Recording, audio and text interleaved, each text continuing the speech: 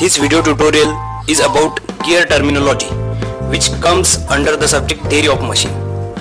Also, we can say that this tutorial is based on the gear tooth nomenclature.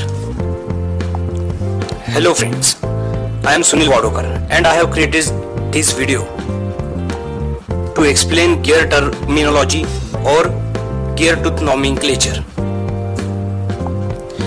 First of all, I will like to request you to subscribe this video channel if you want such more videos. So let's begin. So first we define the gear. A gear or cogwheel is a rotating machine part having cut teeth or cogs which mesh with other tooth part to transmit the torque.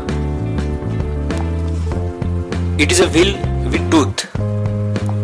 It is used to transmit power at smaller distances. Two or more gear meshing working in a sequence are called as gear train or a transmission.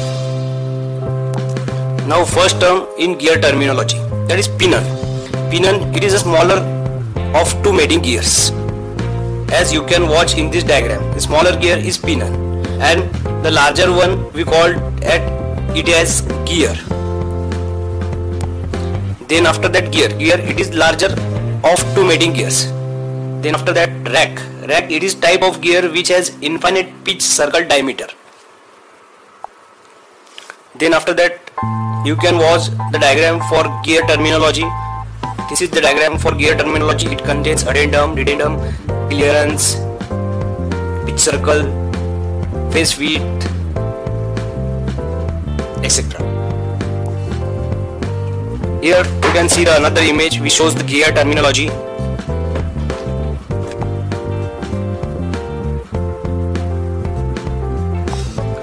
Next point is pitch circle. As you can watch in this image, this is a core showing a pitch circle. Pitch circle. It is an imaginary circle which by pure rolling action would give the same motion as actual gear does. It is theoretical curve along which the gear rolls without slipping on the corresponding pitch curve of the gear for transmitting equivalent motion. Then we move to next term, that is pitch circle diameter. It is diameter of pitch circle. It represents the size of gear. Then pitch point. Pitch point, it is the point of contact of two pitch circles of two different gears. Then we have next term, circular pitch. Circular pitch, it is the distance along the pitch circle circumference between the corresponding points on the consecutive teeth. If D is diameter of pitch circle and T be the number of teeth, then pitch circle is given by P suffix C is equal to pi D by T. Then after that diametral pitch. Diametral pitch. This is the ratio of the number of teeth to the pitch diameter. Thus it is reciprocal of the module. Then we move to another important term which comes under the gear tooth nomenclature, that is module. Module, it is the ratio of pitch circle diameter to the number of teeth. Module is given by M is equal to T by T.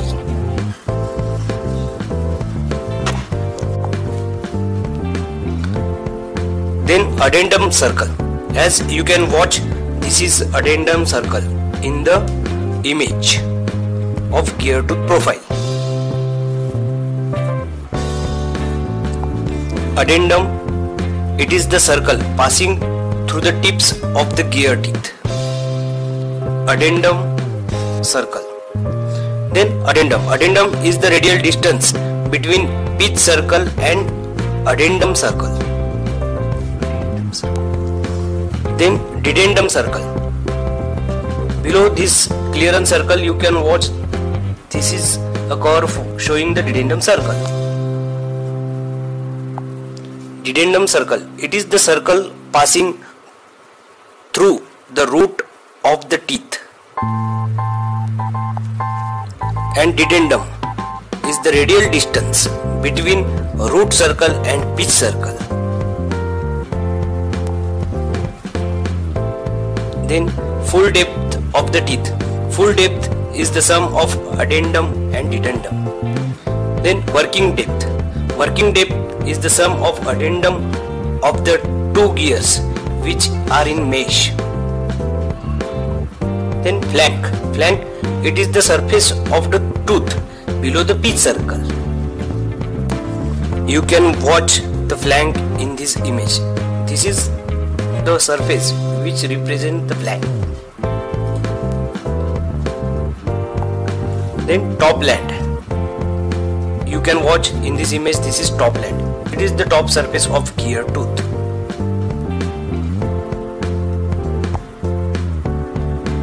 Then clearance, clearance is addendum minus dedendum. And base circle, base circle, it is an imaginary circle about which the tooth involute profile is developed. In this image you can watch this curve, it is base circle. Its diameter is little less than the pitch circle diameter. Then next term we have tooth space. It is the space between the adjacent teeth measured along the pitch circle. Then we have tooth thickness. Tooth thickness is the thickness of the tooth measured along the pitch circle. You can watch in the image, this is tooth thickness and this is tooth space. Then we have backlash. Backlash, it is the difference or it is clearance between the tooth thickness of one gear and the tooth space of the meshing gear measured along the pitch circle. Then another term we have fillet. It is the radius that occurs where the flank of the tooth meets the dedendum circle.